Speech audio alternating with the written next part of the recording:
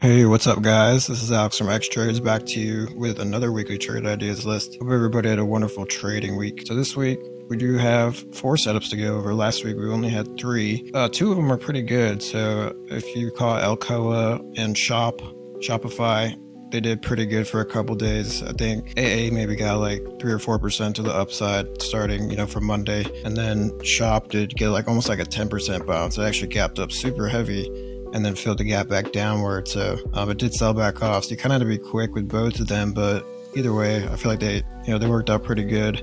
Exam kind of stayed in the range. Didn't really get the drop I was looking for yet. But hopefully this week, we'll have some good setups this week as well. But before we get into those, let's see if we can get into the economic calendar here, like we usually do. So this week, data's kind of quiet this week. There's really nothing important until Thursday and Friday. You can see that we have existing home sales here. So this is probably the most important for Thursday.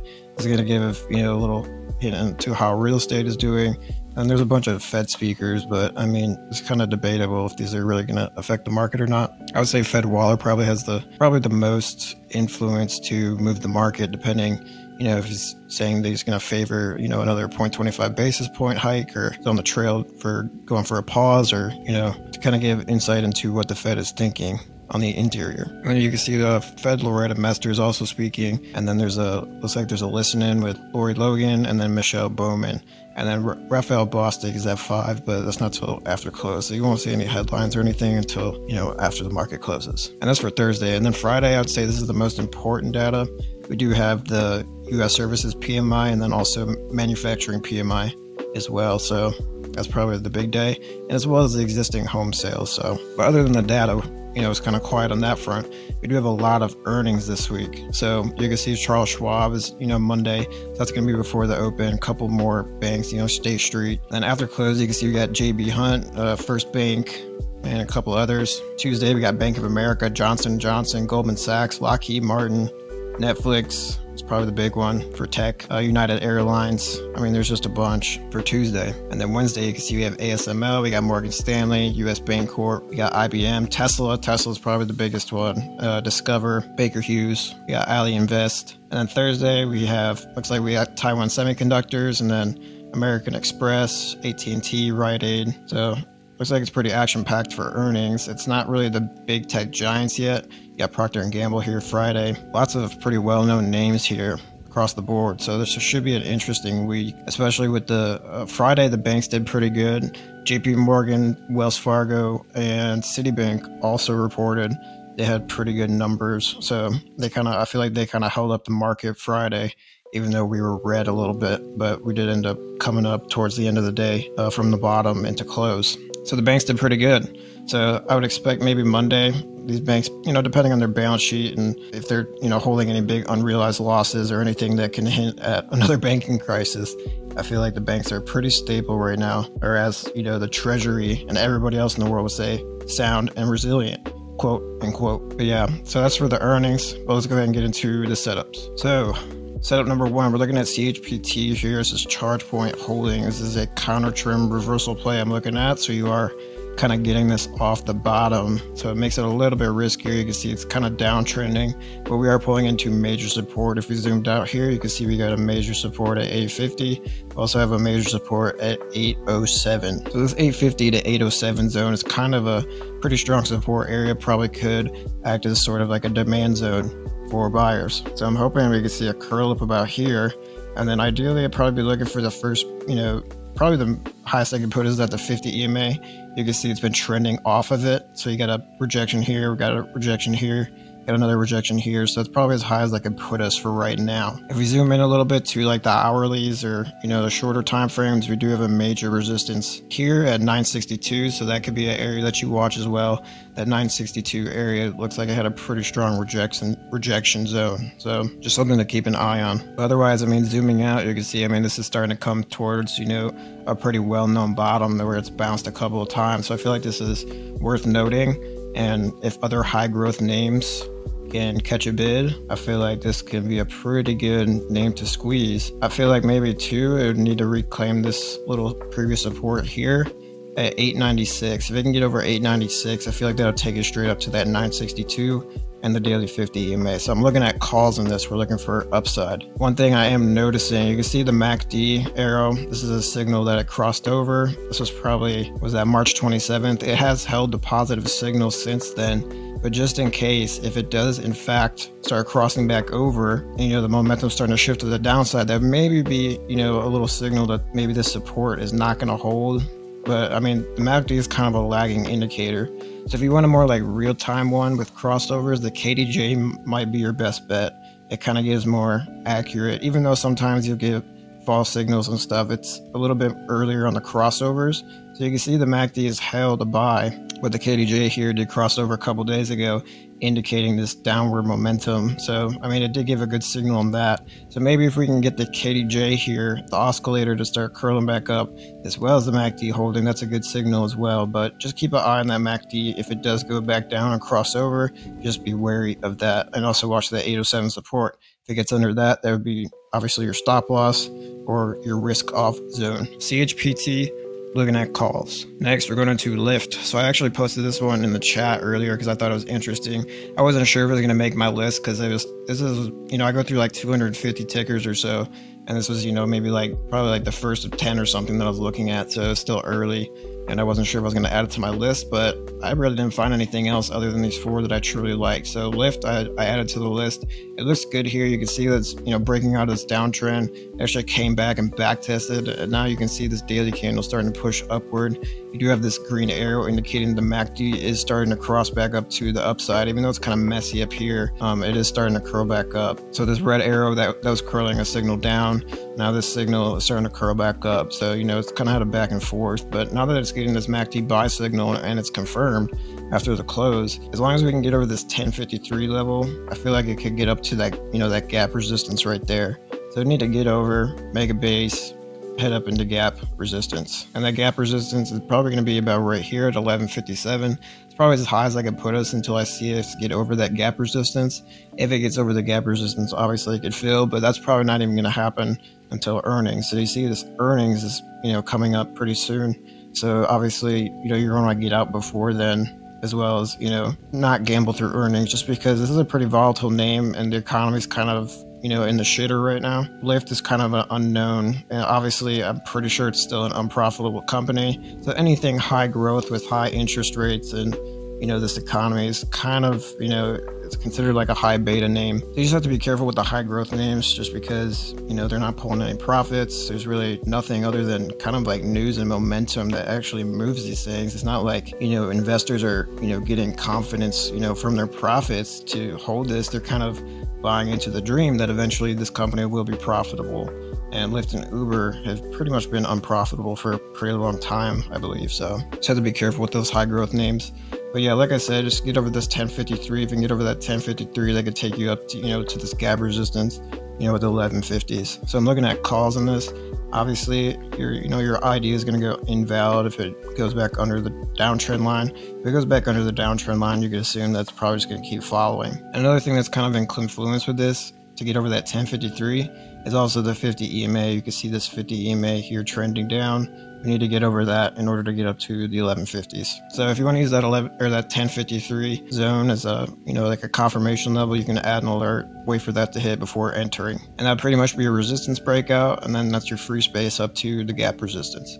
So Lyft here, looking at calls. Next, we're going into PayPal. So a little big tech name. You can see it's breaking out of this really consolidated wedge. Also, just finally getting over this daily 50 EMA. You can see that the last few times it got over, it just kind of struggled, wasn't able to hold. This signal looks a little bit better. This candle looks more full. You got a higher close above the 50 EMA than these other candles. So that could be giving a signal, as well as this little breakout of the wedge. You could even go down to the 4-hour, and it looks pretty good there as well. It's a nice, kind of like a symmetrical wedge. I wouldn't classify it as a falling wedge because it's not really, pointing downward. It's more of a symmetrical wedge, which are bilateral. So, depending if it breaks to the upside, it's bullish, but a symmetrical wedge can also break to the downside if it breaks the lower trend line. So that's the difference between, A falling wedge, which is predominantly bullish, versus a symmetrical wedge is bilateral, so it can go either way. But now you can see we do have the confirmed upside. So ideally, I'd be looking for a move up into supply. If we can get up into supply, that's probably going to put you at about 79.60 or so. The exact would be 79.37, and that supply is from this last earnings zone. So this whole area is kind of like a high volume area where there's probably a lot of unloading, maybe even brought in some new demand, and just high activity area. So I'm guessing this will act as resistance, as it did act right here. You can see it rejected there pretty well. That's probably as high as I can put it. If we go down, like I said, you go down to the hourlies, you do have a couple areas you could look out for.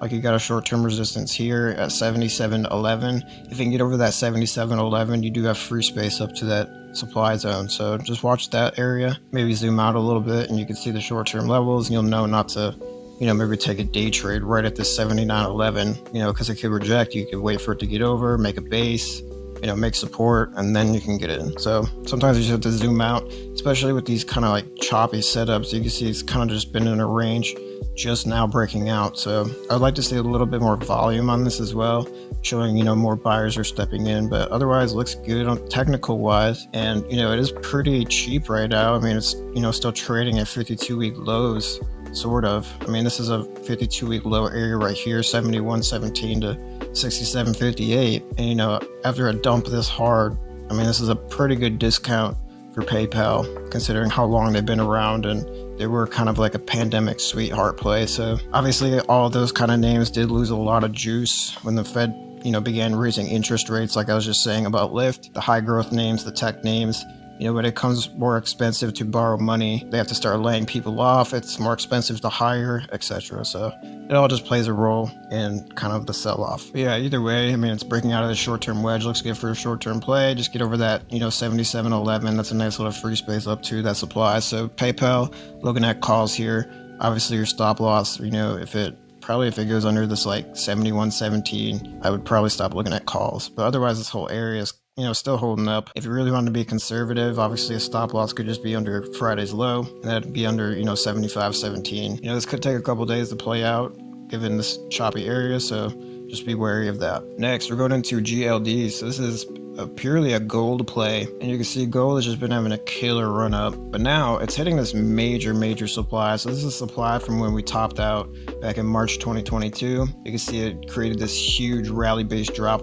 candle. So after this rally based drop candle got produced, it hasn't been tested since, but now that we're coming up to it, you can see it's kind of struggling at this area. So we can zoom in now that I've showed you the supply zone. It's kind of a wide setup. The supply was kind of far away. It's kind of old, so I had to zoom out a little bit, but now you can see the reaction to it. It's just spot on. You can see it's kind of trying to double top here as well. There is a previous resistance, it looks like, at 186.10. You can see it comes from this little area over here that could act as support. It also acted as short-term resistance right here where it dumped a little bit. But either way, I mean, you are starting to get that double top formation, as well as the MACD is crossing to the downside. You can see, you do have the red arrow indicating that the crossover signal already happened. And right after that signal came through, it did have a couple days sell-off, came back up, and now after, I'm pretty sure the dollar spiked really hard on Friday. That did bring gold down. I'm sure it brought other metals down as well. The dollar and metals kind of inverse each other. So in a way, this is kind of like a a bullish the market play, because gold is kind of like a safety hedge, as well as like bonds and other metals. It kind of flight to safety. Now that it's starting to look a little more risk on in the market, people are maybe starting to get a little wary of gold, and you are seeing that resistance at supply. So I am looking at puts on this. This would probably be a swing trade. Gold is a very tight market, so obviously it's not the best to day trade or anything unless you get decent volatility. Like this has been a pretty good day trading range. You got wide candles up 2% almost here, up 2.91% here, got up 2% here, and then a down 1.77% from Friday. So I mean, the range has been pretty good if you're day trading it. But either way, usually gold is a pretty tight market. So, this may need time to play out. So ideally, if you did look at a swing trade on this, your price target probably be like this 181.70s max. And that comes from this resistance right here. That could act as support. But otherwise, I mean, day trades, you might have to be patient with gold. It just depends.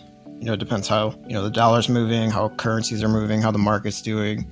and that kind of will, depend on the volatility. So yeah, I mean, just give it time. Maybe, look at 30 to 60 days of expiration out, give it time, and maybe it can come down to this 180, 173. And this, in a way, is kind of a bullish bet on the market, since gold's kind of that safety play. So looking at puts on gold, like I said, just buy time maybe, or be patient with day trades, because it's usually a tight market. Next, we're going into the SPY. So last week we were focused on this 411.92. We needed to see that 411.92 get taken out in order to get up to supply. I said if it got over that, it'd be able to get up to supply. I did that. It's probably, like a $3 move or so. So it's decent. It wasn't like a huge move or anything, which is why I was wary trading this range, just because it's so tight. And as soon as it broke over that, it's basically going straight into supply. But I mean, it did give a pretty good trade if you're day trading, from that 411.92 breakout straight into supply. You can see the rally base drop supply, and it rejected perfectly, and that's due to this supply right here. So this week we will need to see this 411.92 to 407.45. This whole area just needs to hold the bullish structure. And as well, you just need to be careful with calls, because we are at supply. So me personally, I'm not looking at upside. I'm not looking for a big upside or anything until it gets over that 418.31, and you need to make a base in order to go higher. Just that break, retest, and then go higher. Just kind of your standard break and retest. So I would need to see that. Otherwise, I'm looking at this as kind of like a danger zone if you're long, just for the S&P, which, I mean, in a way reflects the whole market, but I mean, not everything's just going to follow it to the T. So you just have to be careful with SPY here, just because, we're at the supply. I mean, we're barely just over the 411.92 as well. So as long as that's holding, and as long as this 407.45, which comes from this previous resistance, and you can see it acted as a base here, I feel like, overall bullish structure is fine, and, it can keep going higher. Ideally, for it to go lower, it would need to break that 407.45, get back within the previous resistance, and sell imbalance area. If it gets back within there, you can see that demand at 404, and that'd probably be an ideal to, start looking at longs, or, buying the dip if it gets down into this demand zone. And that's a rally, base rally zone. So decent RBR zone. If you wanted to buy the dip, wait for it cheaper. Obviously, your zone of look to buy is 407.45. If that can't hold up, you need to wait for that the 404 area. So that's for the SPY. Be careful of supply here. Maybe you can even look at puts about 30 to 60 days out. Give it some time, let it work at the supply zone, and then obviously your risk off, for dumping your puts and taking the loss would be if if it broke out of the 418.31, which is the supply zone high. So yeah, I mean, it looks decent actually for bears here, assuming that the VIX can get better signals. The VIX is very low, so volatility is very low. The week kind of felt a little slow as well, so you do have to be careful. Like I said, buy time. That will give you time to work through the low volatility, give it time to work in the supply zone, maybe make a nice rejection candle or something confirming that it's reacting more to supply, because this is just one candle, so you do have to be careful of that. But otherwise, I mean, like I said, just be careful. If you really want to wait to be a bull and trade the breakout, you could do that, or you could wait for it to get down to 407.45, look for support there, or look for support if it dips down into this demand zone. So that 407.45, as well as the 404 areas, good areas to look for support to be made if it decided to go lower. And that, you could go ahead and still buy into the structure, and it's still in a bullish structure, and you'd know it'd be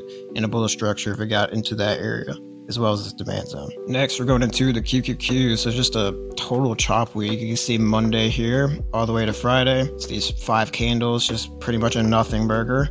Last week I said our 313.68 to 321.51 was our tradable range, and you can see exactly why.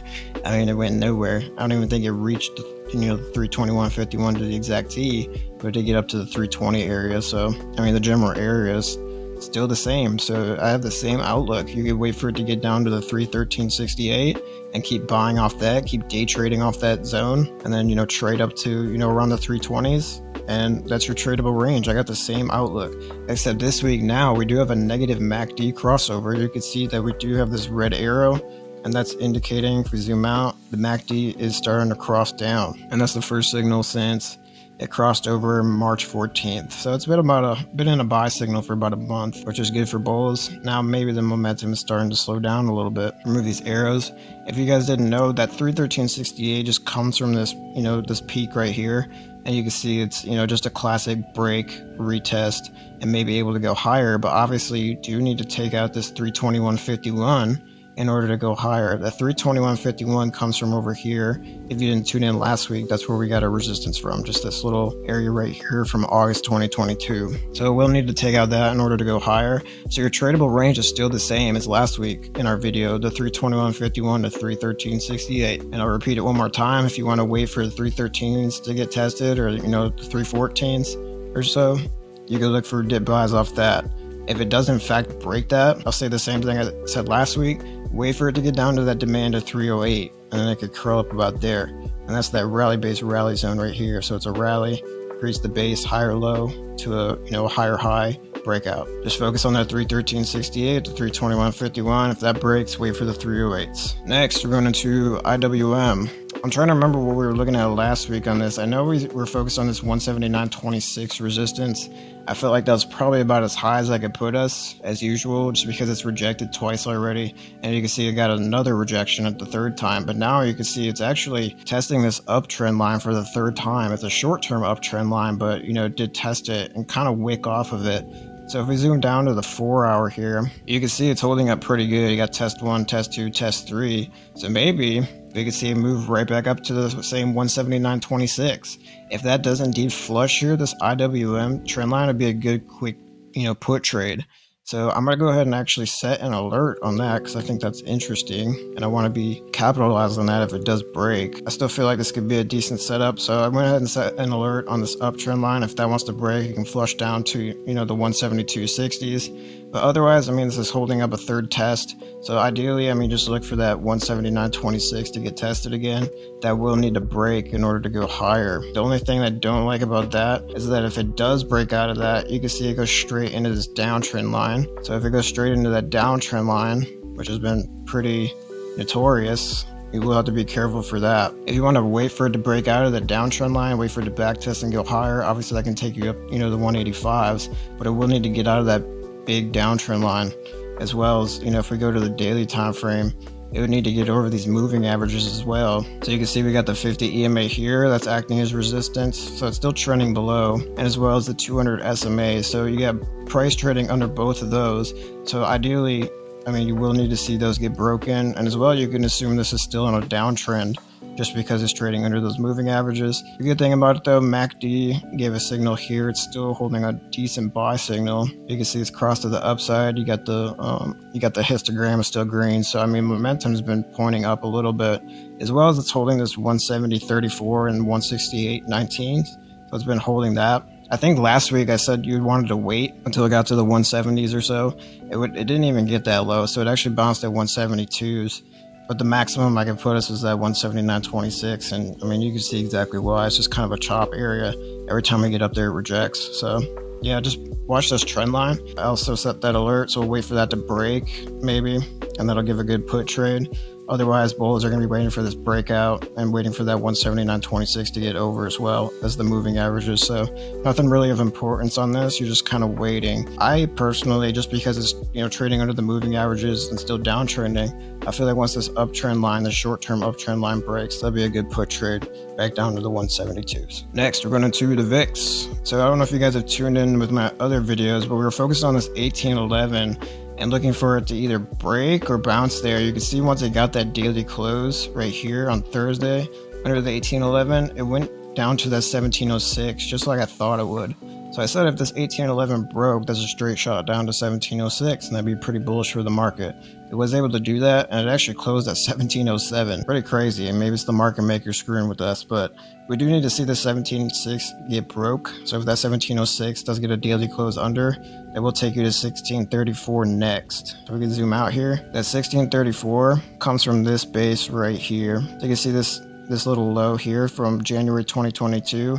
That's the 1634 you see highlighted here. This 1473 comes from this low. So if that 1634 broke, then we would go down to the 14s, and that's just, stupid low volatility.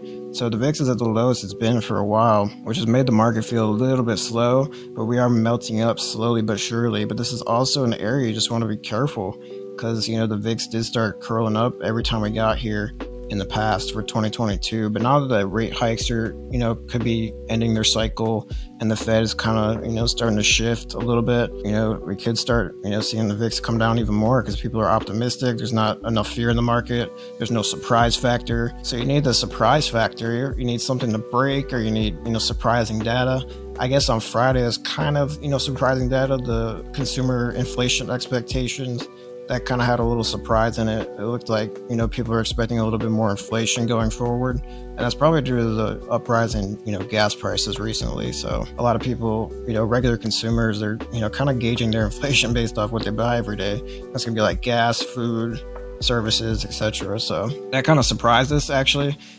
I'll show you real quick. So the inflation expectations data came out right here at supply, and then look, we just instantly dumped. I mean, it was like almost like 0.7%, so almost a whole percentile to the downside, just in 2 candles off that. And I think it's just because it surprised the market. People weren't expecting it to come out like that. But I mean, eventually it did kind of just bottom out and rip to the upside. I figured it would. Just volatility is so low. It's just so hard to catch downside right now. If you did want to catch downside Friday, you would have to get right of supply, and as well as at the R3 level, which it rejected perfectly. And I'm so mad that I missed this on Friday just because it was so good. I mean, there's a perfect R3 to S3 rejection. If you follow Camarilla pivots or follow the Camarilla pivot strategy that I talk about all the time, great setup. So yeah, that was for Friday. It's really interesting that the inflation expectations came back up a little bit. But what I was saying about the VIX here, we do need more of a surprise factor. Like I was saying, you need more of a surprise factor. We need something to break in order to see volatility come back up. When the unexpected comes out, the VIX starts going up because people are buying at more SPX puts, and the SPX options are going crazy, and that in turn does start bidding up the VIX. So we do need to see more of that surprise factor.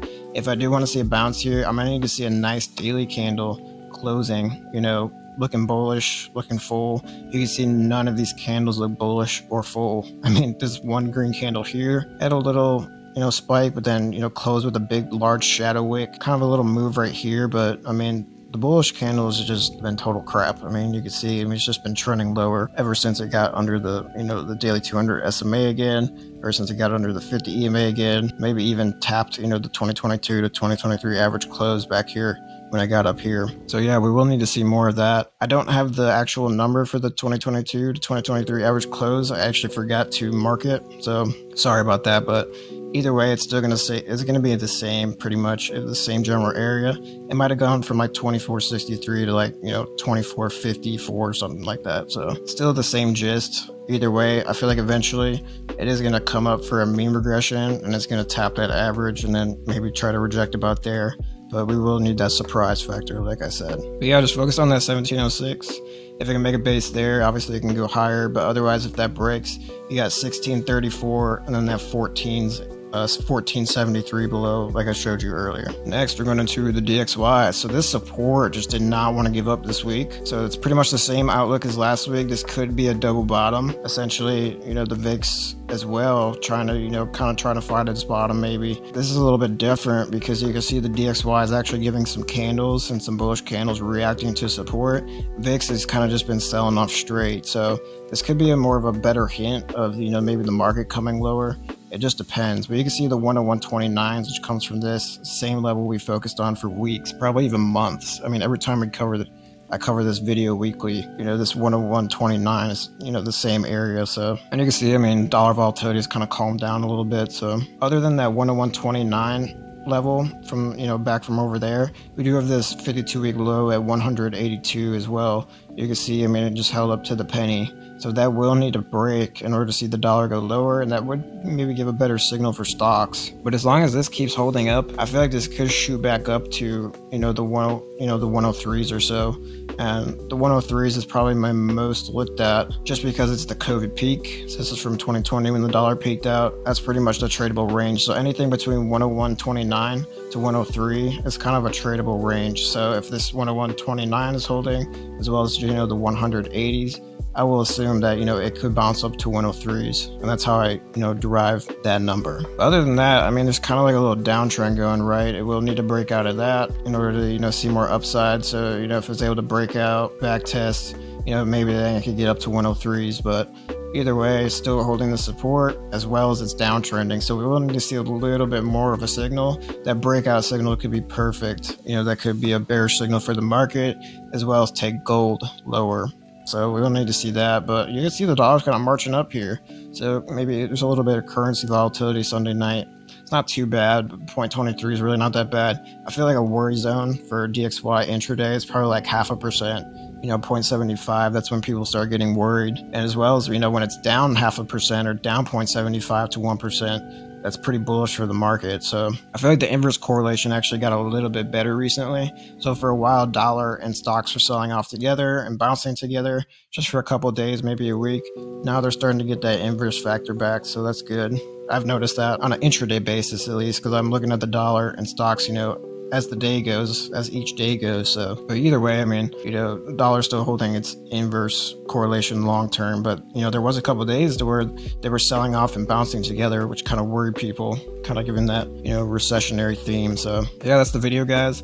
Just watch this 182 to 101.29. Make sure that holds, wait for the breakout, and that'd be a good bearish signal, maybe to go lower, and maybe that's then go lower as well. I hope you guys enjoyed. I'm going to get this chopped up, edited. Make sure you like, comment, and subscribe to our Xtrades YouTube channel, and I'm out. Love you guys.